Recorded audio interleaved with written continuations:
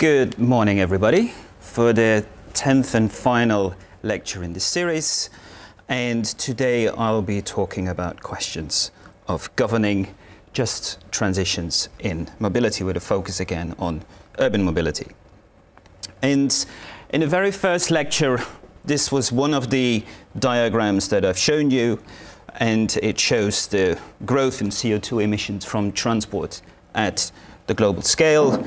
Phenomenal growth, and most of that growth is in passenger road vehicles, road freight, as well as aviation and shipping. And I guess this is one of the reasons, the key reasons why we need transformations in mobility, and particularly in urban mobility, as it is responsible for the bulk of emissions.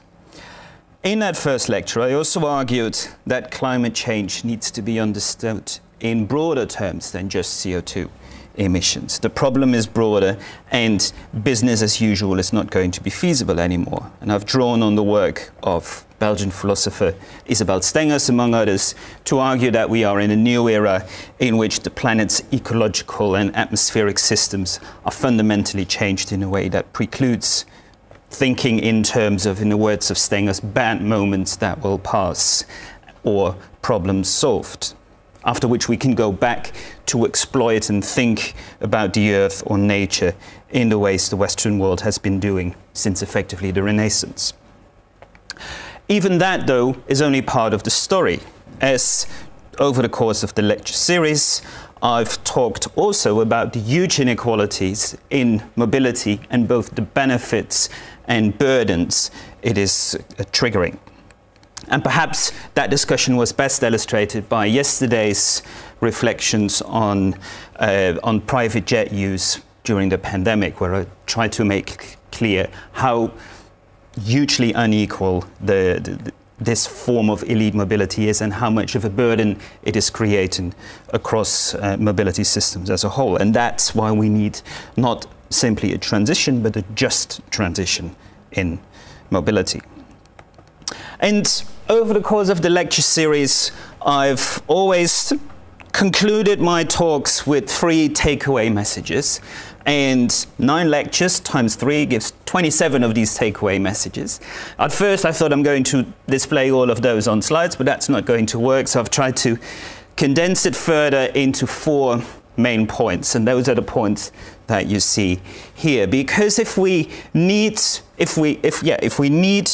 just transitions in mobility, then I think we need to do these 4 things. We need to, first of all, broaden our attention to a number of issues that we haven't been focusing on as much as I believe we should. In lecture 2, I talked about the importance of doing much more work around questions of adaptation, not simply look at climate change mitigation, but do much more work on adaptation. Yesterday, I talked about the need for more work on long-distance mobilities.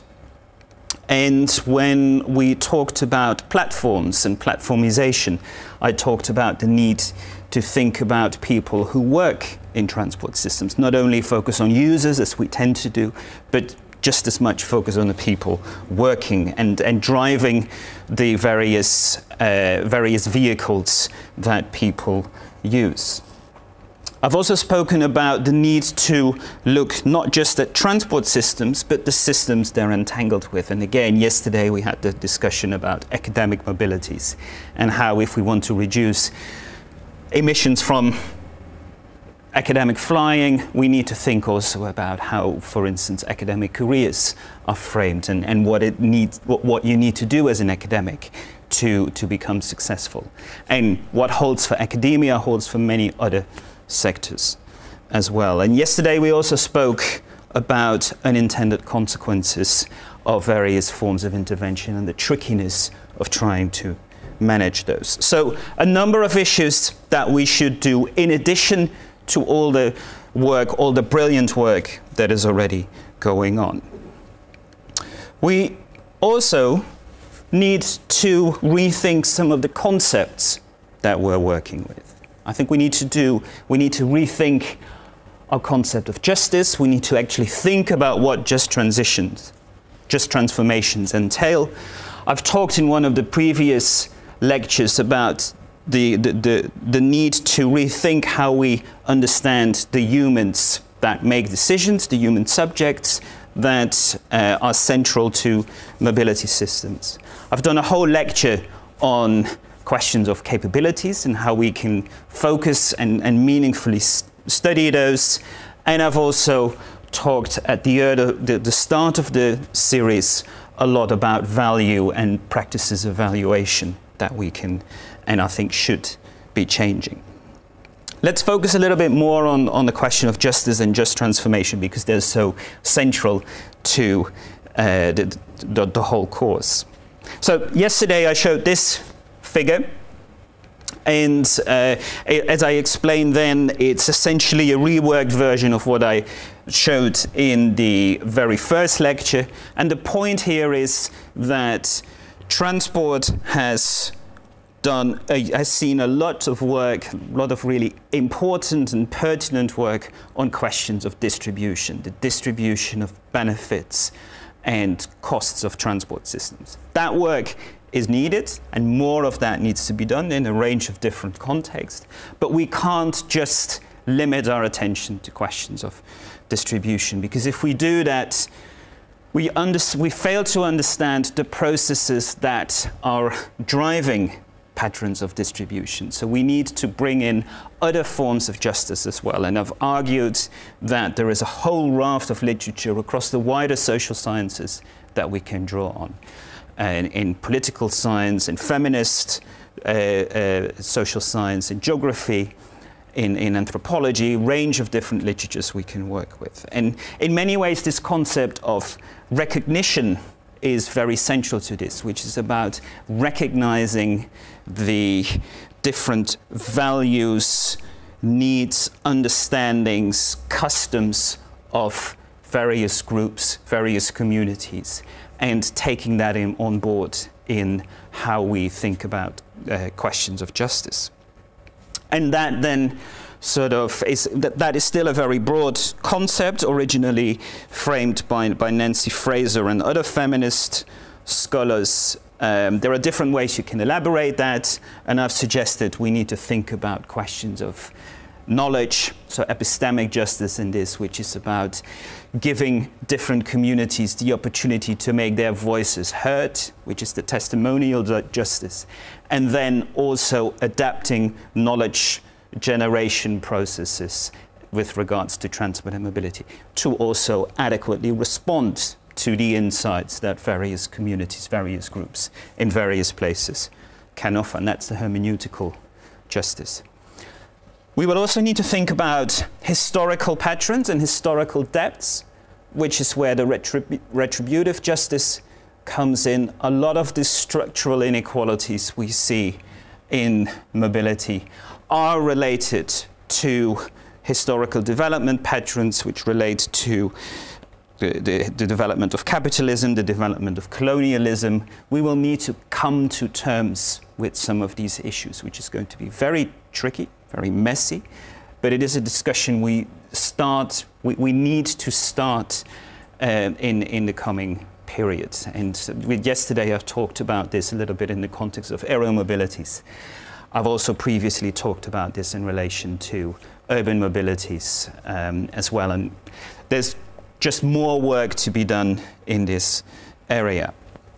All of that will also require a process of a focus on procedural justice, which is the procedures through which decisions get made and plans get implemented, where we need to think about who actually is driving these decision-making processes, what influence various participants have, who is able to participate on what grounds, and so on and so forth. And it's the combination of these forms of justice that will have to be central at questions of just transition. And I've argued that we need to do that for mobilities as well as for data, particularly with the rise of platforms, platformization. There's a huge set of additional literatures and additional ideas to be incorporated that relate to data justice. And that debate, that dialogue between mobilities and data and the transport and mobilities community on the one hand, and social scientists focusing on data and digital technologies needs to be had as well.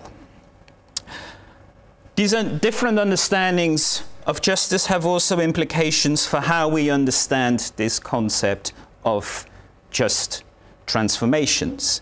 This is a slightly different version of the slide I showed in the opening lecture, where I argued that there is no singular understanding of what a just transition or a just transformation entails. And that term means different things to different people. I explained that the origins of the term just transitions lie in the 1960s and 70s in the US with the labor movement, where unions were demanding compensation for the closing down of economic activities for environmental reasons. And since then, the concept has evolved and has come to mean different things for different communities, which is why I propose to think of it in terms of a spectrum, where, at least in the global north, that spectrum captures the degree to which the actions, interventions, and consequences differ across the mobility systems that we have. And on the one hand of that spectrum, on the one end of that spectrum, we have what I call status quo understandings or status quo perspectives on just transition, where basically the minimal is being done. There is some attention being paid to questions of distribution, but the emphasis is really on technological substitution and leaving the underlying systems, including the way capitalism is structured, basically intact. So what you do under this configuration is to make sure that the worst off in society get some incentives to, for instance, participate and reap the benefits of electric mobility. But otherwise, the emphasis is really strongly on technological substitution to deal with the issues of CO2 emissions. On the other hand, other end of the spectrum, we have what I call transformation, which is quite radical. It is about destabilizing automobility as we know it by making active travel and collective transport the default forms of moving around. It reworks the capitalist system, and it considers all the elements of justice, all the dimensions of justice I've just discussed. And here I would add to that sort of spectrum, on the basis of the things we've covered in the lecture series, that under status quo the emphasis remains purely on the CO2 emission reduction, and there's very little additional understanding or focus on climate change. And we stay within very conventional ways of knowing and valuing changes in systems. Whereas on the other hand, with the transformation end of the spectrum, we really see adaptation and mitigation being integrated into effectively one set of actions, where all of this is driven by quite significant changes in how we know mobility systems and how we value them.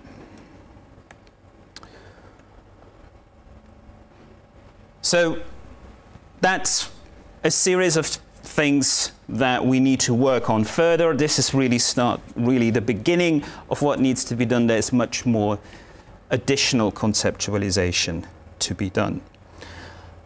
In addition to reworking our concepts, we also need to think about how we go about in terms of our methodological practices. And over the course of this series, I've reflected on how we abstract and the processes of abstraction we habitually engage in. I've talked about how we understand causality and how that can be changed, and again, talked about valuation. And most of that material sits in lectures 3 and 4 and can be looked back online. Finally, I think the key point I would want to get across is that we need to further pluralize the knowledges with regards to transport and mobilities. And in lecture 3, I talked about how we've seen a pluralization where the conventional wisdom, you could say, from economics and engineering has become complemented with insights from a range of other disciplines, where it's not about one discipline being better than another. We need all of them, but I also argued that we need to push that further. So we need to bring in additional bodies of scholarship, and we need to create a more level playing field for various types of understanding of transport. And that means, amongst others, that the tendency we see in some quarters of transport scholarship, that good research needs to be quantitative and needs to be sort of based on ideas from utility theory, needs to be complemented with other ways of understanding transport. And as part of that, we also need to reflect on the kinds of assumptions we make about the extent to which we can know things. And yesterday I've made this argument about greater epistemic humility that I think we need. I've also talked over the course of the lecture series about governing in a range of different ways, and this slide really tries to gather and summarize some of those insights, and I will then sort of build on this in the remainder of the lecture to reflect more on this question of governance. I've tried to make this point that we really need to, what I would call, cultivate the new as well as break down old systems. I think there is often very much an emphasis on thinking about new ways of doing things, new technologies, for instance, without also thinking about the things that exist and that in some ways will need to be actively destabilized. And it's very understandable that the two don't get equal attention, because certainly politically destabilizing and breaking down the old is something that is very tricky. It's, yeah, if you want to do poorly in local elections in the UK, you will have to take away all parking for vehicles in residential neighborhoods, for instance. That's a recipe for disaster, unfortunately, if for a politician. But we do need to think more about getting away with things we don't want anymore. I've talked about the importance of inclusivity and participation in all aspects of governing, right from the creation of visions to the monitoring and evaluation. I've talked about the need for experimentation and packaging, and I'll talk much more about that in a second. And I've talked about the need for reflexivity, accountability, and humility in how we value, how we monitor, how we evaluate things.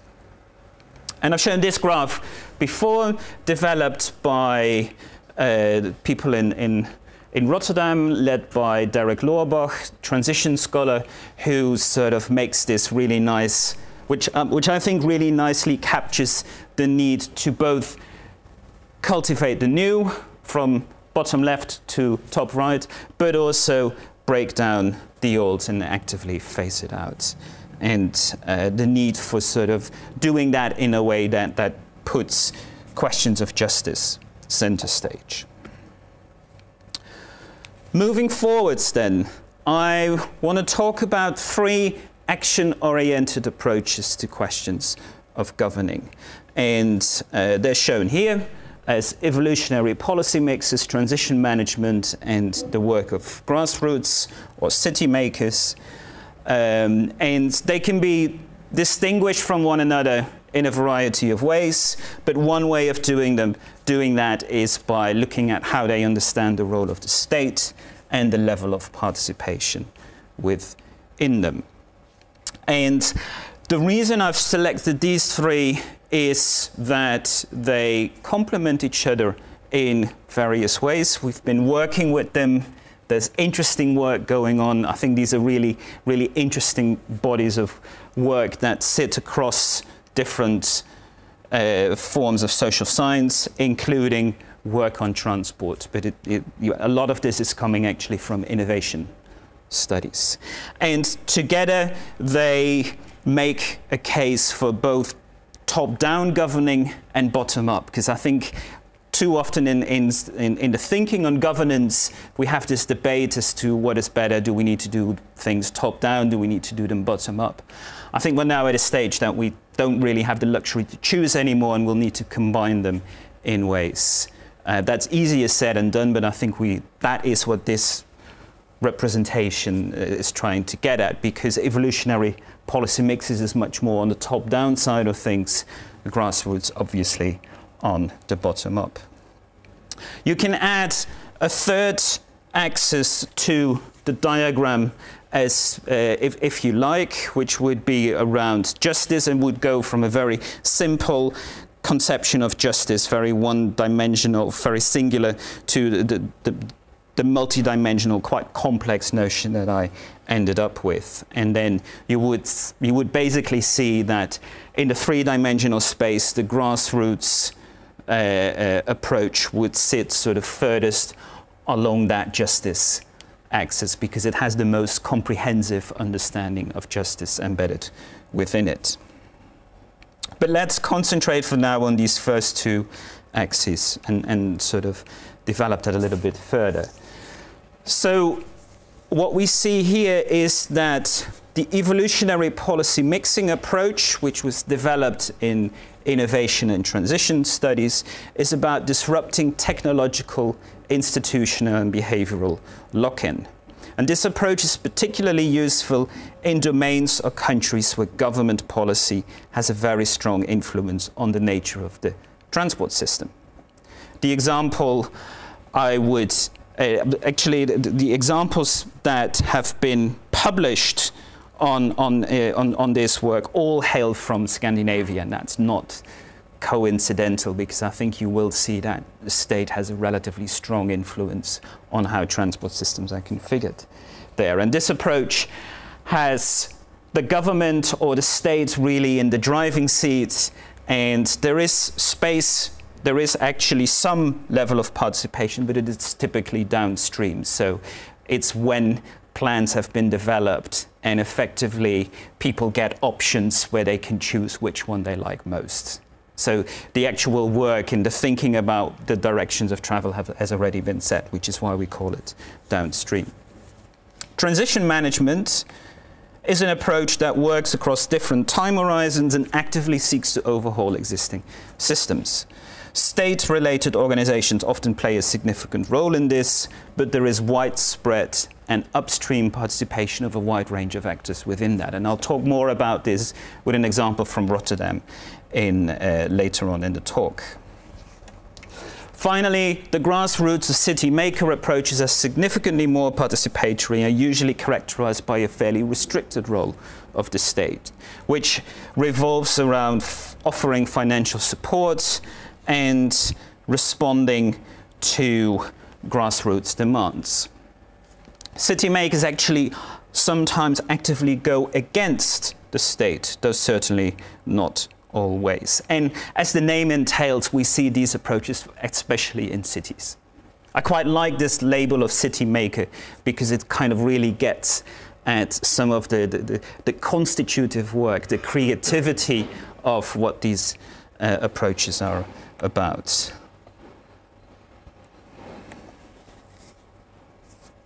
So I want to talk about these three approaches in turn. Evolutionary policy mixing entails the modification of existing and putting in place of new policies in order to institutionalize and stabilize the new and to dismantle the old. The word evolutionary is quite important here, for it suggests a focus on dynamics and temporal patterns. So it leads thinking away from a narrow and opportunistic focus on the short term. The word evolutionary also suggests an emphasis on sequences of relatively incremental steps. It leads thinking away from the idea of revolutionary or Big Bang types of change. And evolutionary policy making really revolves around playing with the rationality and the mechanism that exists, that underpins each policy. So a rationality for a policy is the set of arguments about the problem that is being addressed, and it's about what the policy seeks to achieve, which is summarized in its goal. And you can see that here, sort of you've got these two goals of maintaining versus disrupting. A mechanism is the way that goal is being addressed, and it's epitomized in the instrument or the set of instruments that is being employed.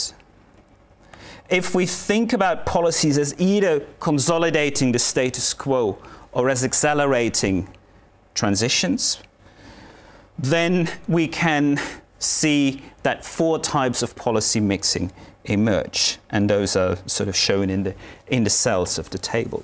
We've got layering, where new policies complement existing instruments and goals and thus reinforce situations of lock-in. We've got conversions, where new instruments displace old ones, but goals remain intact and lock-in is also reinforced. We've got drifting, where instruments are kept, but goals change and path creation or creative destruction becomes possible. We've got finally replacement, where old instruments and goals disappear and new ones are put in place with a view of supporting a transition.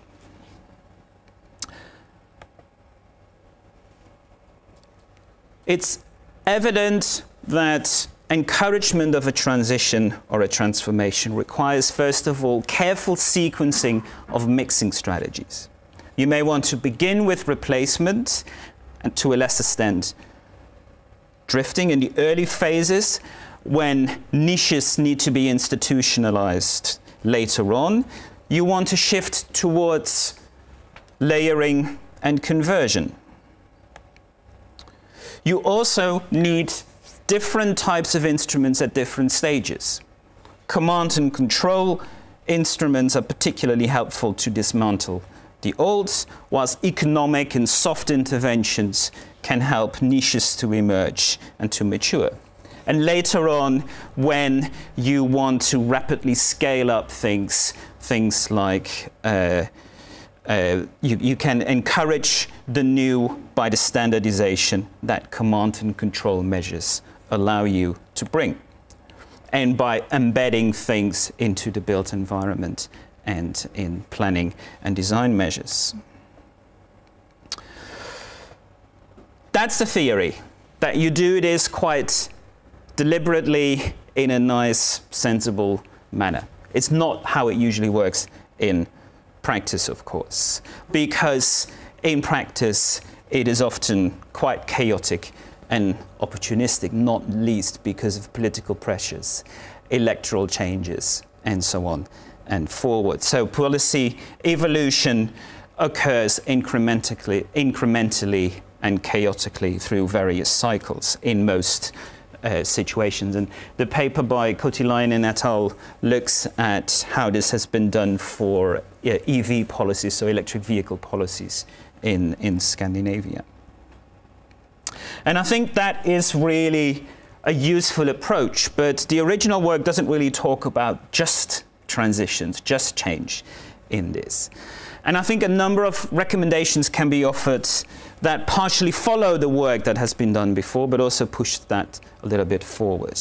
And I think the first point I would make is that let's reiterate the point that path creation is not sufficient. You will need to dismantle the old as well. And that's why when we're talking about electrification of vehicles in the European context, it is so important that more and more countries are putting in place bans on the sale of new fossil fuel powered vehicles, or are tightening up and the timelines for these. So the UK has now moved from 2040 to 2035 and now 2030, and that is sort of having genuine effects in terms of the acceleration of the transition trajectory.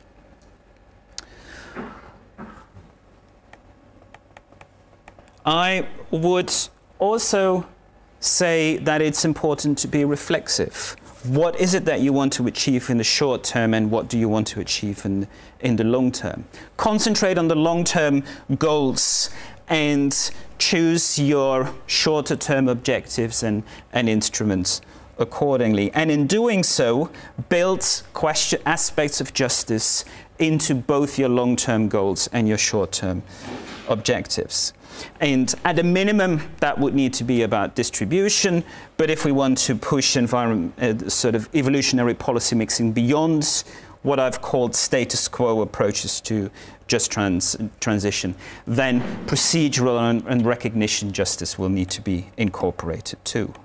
It's also important to use all instrument types available, including the more politically challenging ones. Think of it in terms of carrots and sticks, and enhance the acceptability by packaging politically difficult interventions like an early ban on petrol and diesel vehicles with support for manufacturers, better public transport, the rollout of a public charging infrastructure, a vehicle scrappage scheme, especially for low-income households, and so on and so forth. And finally, focus on the dynamics. So tweak the mix of policies over time. And for electrification, that may well be starting with the rollout of a charging infrastructure in the hope that this will instill some confidence in prospective consumers, and set up a vehicle scrappage scheme a little bit later on, when it is important to get all the more polluting vehicles driven by less privileged owners of the roads. And in terms of charging infrastructure, I would say it makes, if that needs to be operated on a for-profit basis, then it is understandable that governments and operators start with a focus on locations where early adopters are likely to live or visit, and shift slightly later the attention to areas where marginalized communities are concentrated. So this evolutionary policy mixing approach is useful and appealing in many ways, but it does leave public authorities firmly in the driving seat, as I've explained, even if it can be made participatory in a number of ways. A different approach is transition management, developed in the Netherlands in the 1990s. It is an explicitly normative approach that focuses on the long term, typically something like 25 to 30 years, as a framework for shorter term objectives and interventions. It tries to work with the grain of ongoing developments and makes changes to shorter term objectives and interventions when opportunities present themselves. Upstream participation is key, as I've already explained, and it occurs at all stages and in various forms of the process. Experimentation is essential, and the idea of letting 1,000 flowers bloom is quite relevant here, because one never fully knows in advance what outcomes an experiment will yield, and whether those will be useful or appropriate at the time that they emerge. Time will tell ultimately what lines of experimentation should be taken forward, institutionalized and stabilized. That's the idea. And finally, it is very much about collective learning. Ongoing cycles of monitoring and evaluation, sharing lessons and knowledge, reflecting, adapting objectives, plans, and actions accordingly. And given the emphasis on upstream participation, the approach is in principle compatible with a pluralist conception of justice along the lines that I've been developing. So procedural justice is clearly there, as is, at least in theory, an emphasis on distribution, on recognition, and on epistemic justice. Now, whether this actually happens in practice is another matter.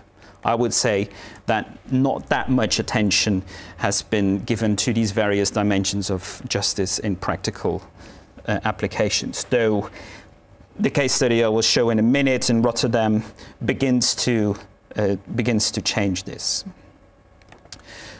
Transition management has become best known through the heuristic of the transition management cycle that is shown here on the slide, where transition management is assumed to start with activities at what is known as the strategic level. This is where the long-term aims are developed and a transition arena is being created.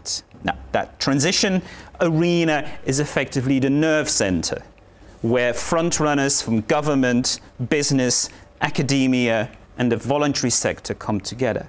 They develop a vision and they translate that into a broad transition agenda.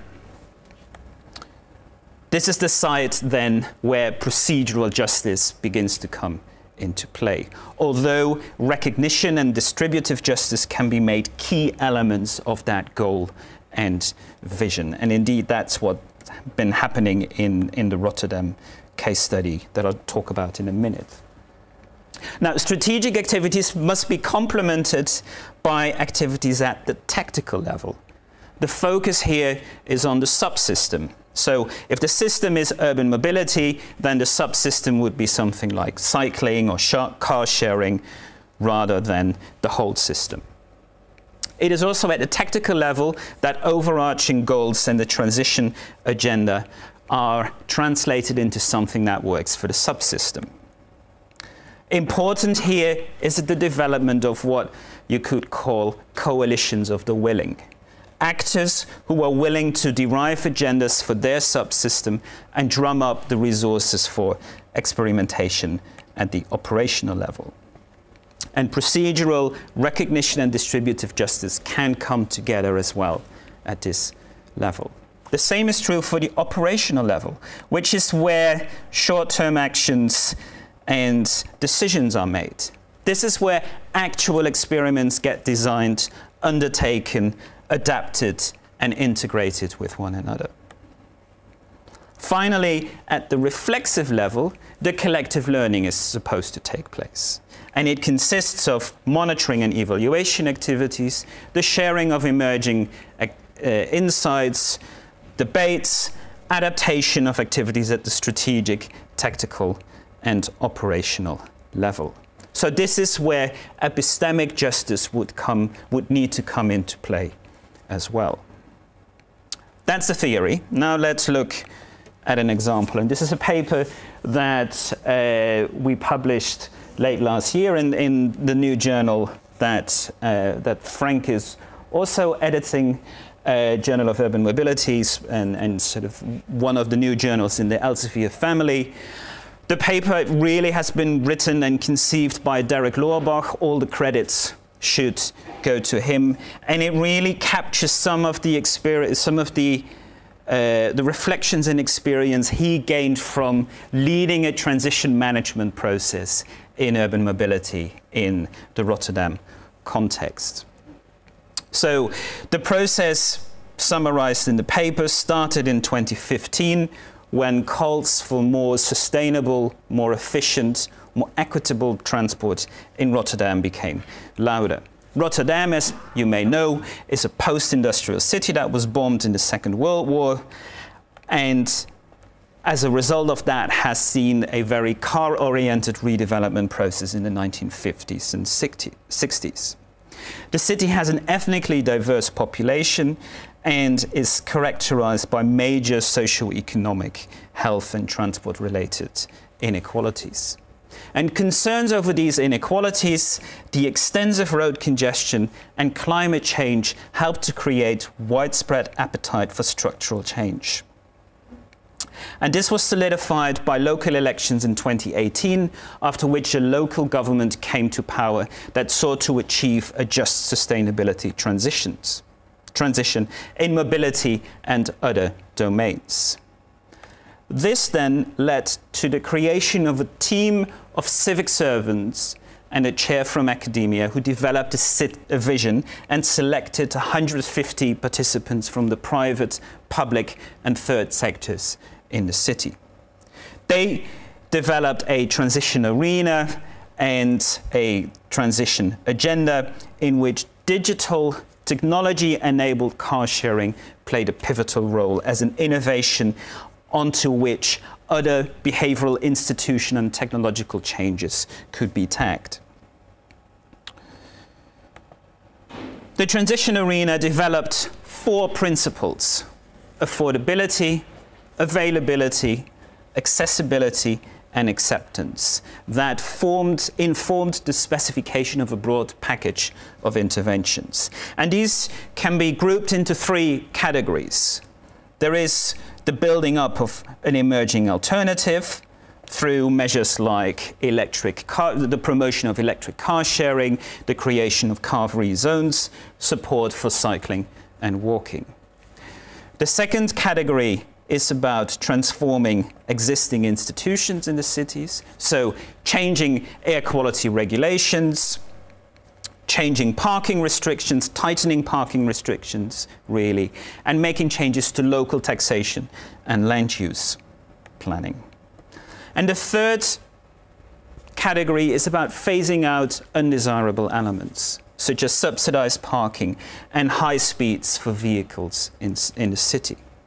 The interventions were ultimately bundled into 12 what were locally known as climate deals that became official policy and were then implemented. And actually that implementation and their realization was accelerated by the COVID pandemic, which in Rotterdam, as in many other cities, made some of the deep inequalities that were always existing much more visible, and many more people aware of those inequalities. Plus, the restrictions on car use has led to notable improvements in air quality and sort of made streets much more sort of public spaces where people were dwelling rather than simply conduits for circulating vehicles. So the whole process led to a culture change in the city. A new discourse around mobility became dominant. This was one that privileged justice and sustainability, and it highlights the importance of experimentation and delegitimizes individual car ownership and use. This is also where the car sharing comes in. It challenges the taken for granted assumption of private ownership and draws attention to thinking in multimodal terms, because we know that shared cars are hardly ever sufficient to meet all of one's mobility needs. And because shared cars take up less space for parking, car sharing offers opportunities for thinking in creative ways about streets as places for urban life rather than as spaces for traffic flow, or the storage of vehicles that sit idle for most of the time. The whole process has led to an expansion of different forms of car sharing in Rotterdam, and shared mobility has become more affordable, wider available, and better accessible. But the transition has also been significantly contested. There's considerable resistance from many inhabitants in the city, and also from politicians, local politicians that you could say sit more on the right-hand side of the political spectrum. And this is why Derek writes in the paper, and I'm quoting him literally here, the future of the mobility transition is also still open. The destabilization of individual car-based mobility regime is evident, as is the emergence of just and sustainable alternatives. But the future pathway will depend on the collective transformative governance capacities of the community, policy, and business. I would say on reflection that justice does feature significantly and prominently in this process, but the emphasis is mostly on distributive and procedural justice. I would say the whole debate in Rotterdam has been rather thin in terms of recognition justice, because that is in part because disadvantaged has been considered in fairly generic ways. There's talk about income differences, differences between ethnic groups, differences according to age. There's a difference being made in terms of car use. But it remains kind of at that level. It's all for very, very generic, quite abstract groups still. And I would say that is not unusual for policy processes. I think in the UK, we see very similar things. Work in Bristol that we're currently undertaking is suggesting something similar. Discussions at local level are sort of phrased in these very, very generic terms. And work that's been undertaken in London by Emilia Smets and colleagues on nighttime mobility suggests something very similar too.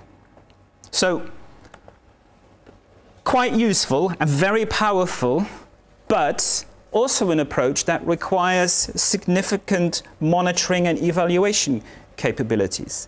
And some people would say transition management remains too strongly focused on the creation of consensus, and by the creation of that consensus precludes forms of more radical dissent. Genuine dissent, more radical approaches are being marginalized, is the argument that some would make. And Erik Swingedow, I've mentioned him before, as the Belgian geographer, sort of would probably agree that transition management can quickly become a post-political approach. It doesn't have to, and it didn't do in the Rotterdam case, but there are other examples where it has become somewhat post-political.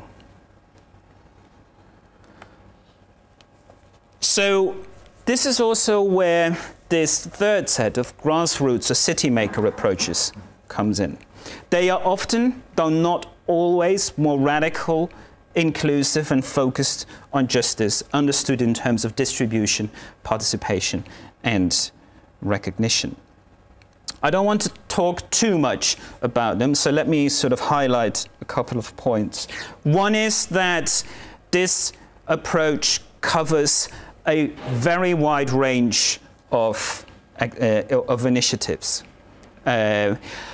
undertaken by a series of different actors. And we did some work on this in the context of cycling and walking in London and Sao Paulo, and together with Denver Nixon, we spent an awful lot of time trying to make sense as to how heterogeneous this range of activities is. And these four pictures just capture some of that diversity. The left two are from Sao Paulo, the other two are from London.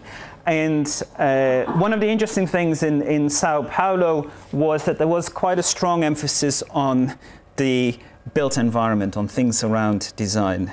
So there was one really interesting initiative or a program to redesign these kind of urban, these corridors, these staircases. Sao Paulo is a very hilly city where you now see sort of these transparent handrails. They used to be concrete walls. So you can imagine that creates secluded spaces. This was an ideal place for drug trafficking because it was also very accessible. It was very central in the neighborhood. It sat at sort of the connections between the neighborhoods. So perfectly rational for a drug dealer to locate here. And they could very easily hide their activities. So in terms of walking, this created enormous issues for the local population. So this organization, or a series of organizations, were literally opening up these spaces and then brought in local artists to do the graffiti, to give it sort of this more inviting look. There were also all kinds of activities focused on redesigning streets. So illegally painting zebra crossings and cycleways in places where the local government was seen as not living up to its promises and not providing what it ought to provide. And sometimes that led to a little bit of a cat and mouse game where the activists would paint things often overnight, and this one is not overnight, of course, but many of these activities were done overnight. Then the right-wing press would make a scandal of them. Government would see itself almost forced to take them away, so paint them over again. And then the activists would go in again, so you get this cat and mouse game until at some point the local authority would give up. And actually was secretly quite happy for this to happen, because they don't really have the resources and the manpower, the person power to do this. In London we saw much less of this, and it was much more around things that have to do with various kinds of training. So cyclability training on the top right, and various forms of bike mechanics. Bike mechanics is an integral part of cycle activism all around the world, and one of the most fascinating initiatives we spoke to was a organization that organized bike mechanic workshops and training for women and gender variant people who would potentially feel uneasy going into a conventional cycle workshop where particular styles of masculinity would be prevailing. Now, this really is only the tip of the iceberg. We try to come up with various classifications of the diversity of these initiatives. This is what we saw in Sao Paulo. They respond to various needs and forms of disadvantage. They do both cycling and walking. They provide all kinds of infrastructure broadly understood, and they come in a range of organizational forms. I've got a similar diagram for London. It looks a little bit different. Perhaps the most important difference is that in London the emphasis is much more on cycling, much less on walking, and I think that would be the same across other European cities. What these schemes do, and what these activities, these initiatives do, is extending walking and cycling capabilities in the city, especially for marginalized groups. And I've shown you this diagram before. What these initiatives do is they work at the level of resources, the level of the conversion process, the security, and the robustness of the capability. And yeah, I can talk more about that if that is of interest. This diagram was created by a series of researchers, also in the Netherlands, and I think also in Belgium, where they've looked at grassroots or city maker initiatives across a range of different sectors. And they identify a number of ways in which these initiatives bring about change. I find this diagram very helpful. It offers a slightly more conceptual approach to differentiation of grassroots and city maker initiatives and activities. I don't think all the activities are fully relevant for the urban mobility realm, but I think what it really does nicely is make a distinction between, firstly, events and places, secondly, the bright idea, and thirdly, the alternative system, and finally, the supportive network and platforms. So in terms of events and places, these are really important because these are the places where people from different backgrounds meet and come together. So in Sao Paulo cycling activism, it was the periodic bicycle maintenance and repair workshops that really fulfilled that function. Once a month, all activists came together to liaise, to network, to build capacities, to exchange information, and so on.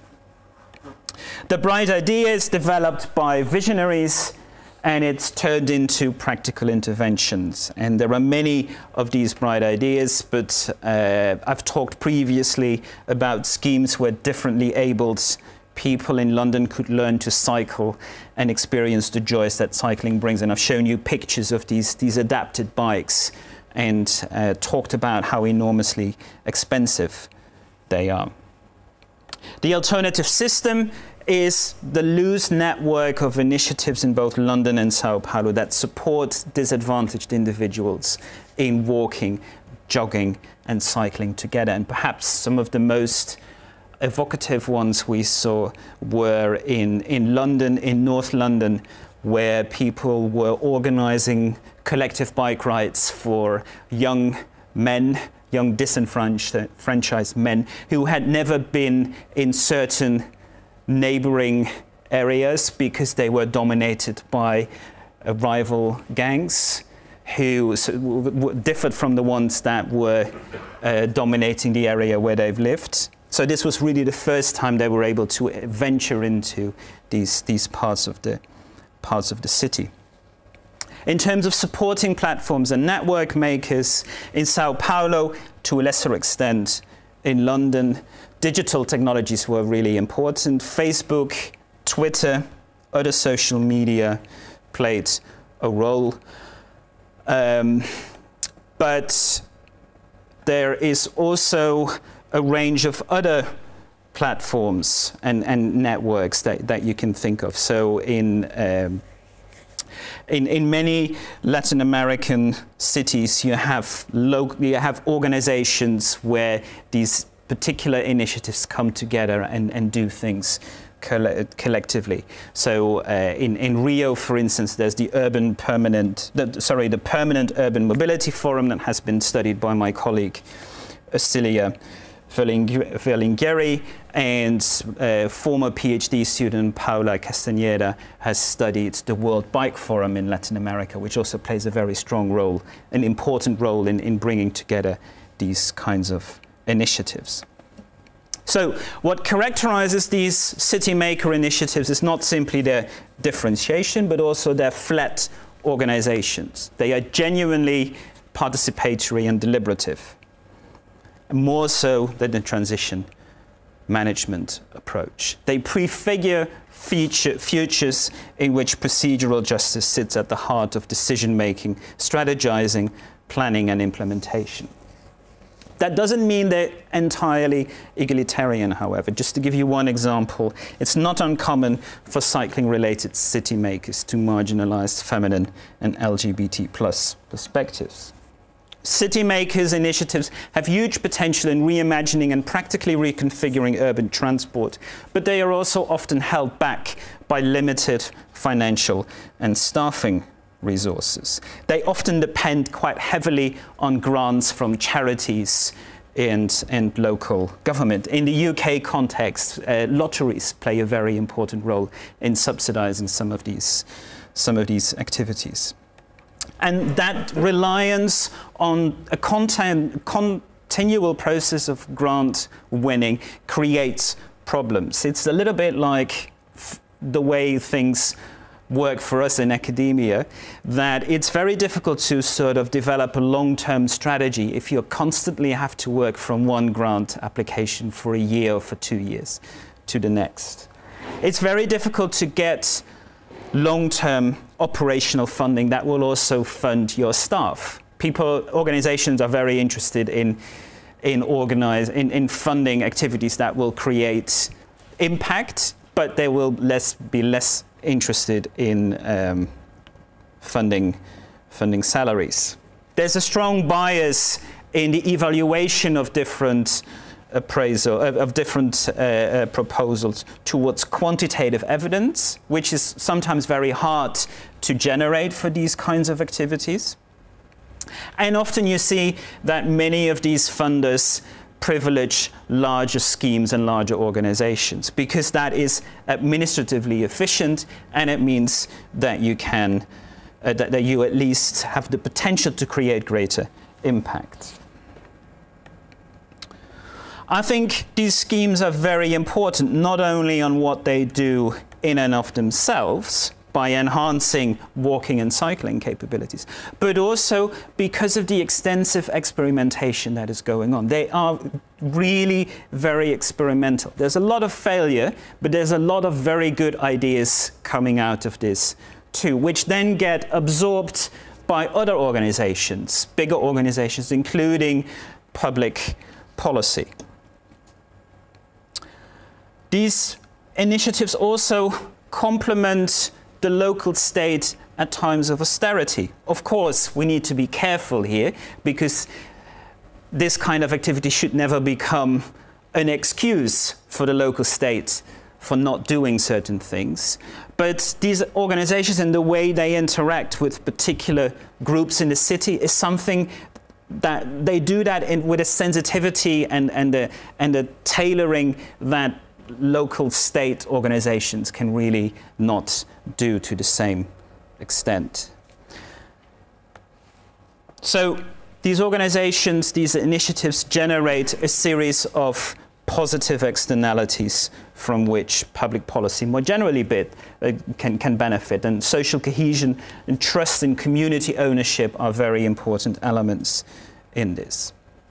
Still, I would argue that on the basis of the research that we have done, this kind of activity is most impactful when they become linked up and can in that way cross-fertilize one another. And that's why social media is so important, but also these events and the sites for hosting them are so important. So one thing that local public policy can do is create or provide spaces for these types of organizations and initiatives to do their thing. And I think that's particularly important at least in Latin American cities outside of the central parts of cities. In the central parts, you see quite strong networking and quite strong integration, often driven by young people, highly educated, quite ideologically driven, very well adapted using digital media. But if you look at the peripheries, it becomes much more fragmented, much more isolated. And it's really sort of individuals who do things on a certain scale. And that's where I think a lot of the benefits of further support by local states, organizations can play a very important role. So on the city or city regional scale, most grassroots initiatives tend not to make much of a dent individually, but collectively they open up different futures for urban mobility that are configured around justice, livability, and environmental sustainability. And these are realized either through the schemes these organizations put in place directly or indirectly via the shifts they bring about in how other actors in the public and private sector work towards transitions in mobility.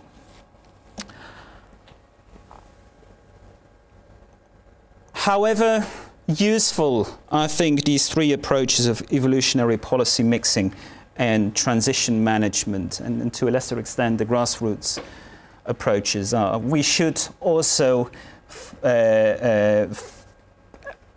focus on some of the critical issues and some of the risks that are associated with them. And one of them is that both evolutionary policy mixing and transition management are very Northwestern European in terms of their being. That's where they emerged, that's what they are tailored to, and sort of institutional systems that are dominant in that kind of context. So they kind of assume a liberal democratic system to be in place, and they presuppose considerable legitimacy, capability, resourcing, and expertise in local government. And that does not always exist in other places. And you can see that these kinds of approaches may not work quite in the same way in those kinds of contexts. There are also many barriers, and I've already alluded to some of these when I talked about the Rotterdam experience and the significant resistance that was in place. But there are others. There is inertia, there's path dependence, there is the inevitable short-termism, there is selfishness and prejudice too. And this question of popular resistance is really important. And I will just give you one final example from my own experience. We've seen in the UK quite a few low traffic neighborhood schemes being rolled out on the back of the pandemic. And some of these sort of in an experimental mode. Well, we do this for some time, we'll evaluate, and then we decide whether we continue or whether we expand them. And that has triggered significant resistance, to the extent that in Oxford we have, as in other places, we have local elections coming up. And in East Oxford, the area where I happen to live, we got some of these schemes. And we see that politicians who used to be of one of the established parties have now sort of turned into independent candidates to on a single issue politics of against these LTNs. And Oxford is not the only place this is going to be a really important topic in the upcoming local elections in early May. What direction it will go is unclear. Whether these independent single-issue politicians will make much of a dent remains to be seen. If they are at a natural disadvantage because they don't have the whole campaigning apparatus behind them. And there is research that suggests, certainly in London, that actually the silent majority quite likes these LTNs and have become adapted to them. And it is the most vocal people who sort of get most attention in the wider public debate. So we'll have to see. But it does show how contentious these kinds of initiatives are and how it slows down progress. And I don't want to really think that much about what will happen in Oxford if these LTN experiments are being terminated, because I think that will have quite significant long-term effects and will significantly reduce the appetite for other types of experimentation in local transport policy. I think it will actually reinforce and inculcate a culture of risk aversion going forward. But the problems, of course, don't go away in the same way. So it will be very difficult to see what the future will bring.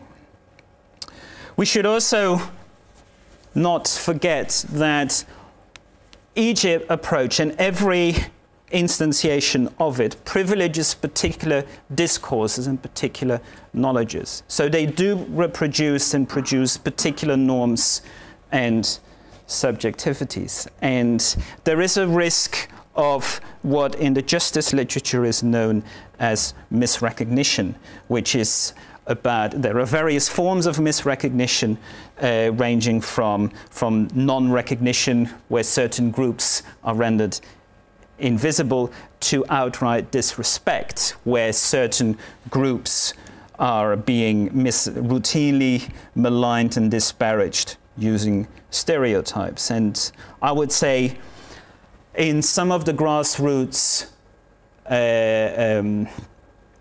organizations, certain individuals do sometimes show disrespect towards the role of the private sector and private sector operators. But for just transitions in urban mobility, they will have to be involved in all sorts of ways because of the technologies they provide, because of the importance of mobility management, which is known to be quite an effective way of bringing about change in travel behavior, because of various forms of sponsoring that they can provide. So all these issues we should not romanticize, and we should always remain critical. I guess that's why we are in the luxurious position of being social scientists.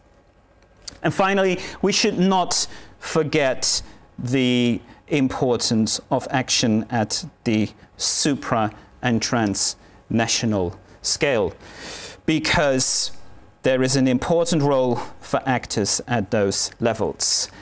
Think of the UN organizations, EU, organizations like the Institute for Transportation and Development Policy, SLOCAT, and they do a number of things that provide context for what can happen at the urban scale.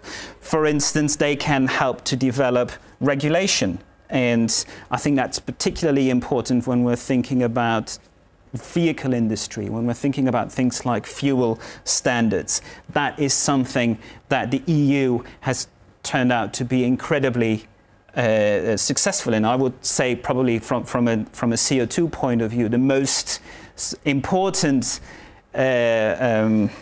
policy intervention has been the tightening of fuel standards over a sort of the last couple of decades. UN organizations are very important in providing discourse. The Sustainable Development Goals are a sort of one example of how this is important and how it provides a simple framework for thinking about change in transport. There's obviously questions of funding that's provided, particularly in Africa, Asia, Latin America. The development banks have been very important. And these transnational organizations are very important for capacity building. Think about networking, think about standardization, think about the exchange of information, know-how, and technology.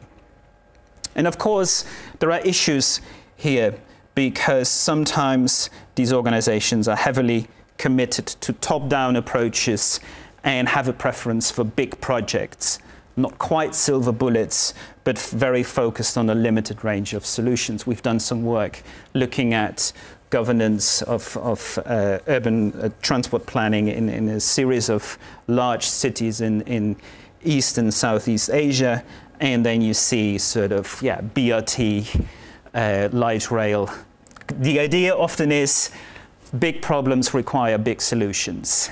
And I think that mentality goes against some of the things that I've been talking about today, about diversity, range of different initiatives, and also think about the small as beautiful. And I think that is really important too. I've come to the end of this final lecture. So no takeaway messages, simply 3 final thoughts. Because I would say there is no standard approach to how we can effectively govern just transformations in urban mobility. It's going to be a mix of different approaches, and I've highlighted 3 of those. There are others you can think of. They will also need to be adapted to local contexts, and it is important that we think about how they can be made more symbiotic and more complementary to one another. That doesn't mean there is no space for disagreement or discussion. Because of the very nature of climate change, we need discussion, we need disagreement. That will ultimately help to sharpen our minds and push things forward. There is also a need for further experimentation. That's kind of a refrain that's come up time and again over the lecture series. And I think it is important to bring on board more actors across the planet. I've already spoken about the role of the private sector and also organizations as employers, so that we can sort of capitalize on what they can bring to the table as well. I would say, as a final thought, that just transformation as a framing is quite helpful. It fosters a broad understanding of climate change in relation to mobility. It integrates, or it helps to integrate, climate mitigation with climate resilience, inclusivity, and health. It opens up genuinely different futures. So it induces imagination, experimentation, coalition building, reflexivity, as well as practical action, and not least optimism. And we need a lot of those, all those qualities as well. Thank you very much. And as the final slide, I would really like to thank the Francqui Foundation. I would like to thank Ghent Opportunity for giving me the opportunity to give this lecture series and to also develop my own thinking on some of these issues. I would want to thank my many collaborators, because it's been me who's doing the talking, but through me, many different voices have been speaking, and I hope I have done justice to what they would want me to say. Of course, there are the funding agencies, UKRI in particular, who have funded many of the activities I have I have been able to undertake and to lead. And finally, I would really want to thank you and Frank and his team, Natalie, Sophie, Bart, and thank you very much. And that's the end of the lecture.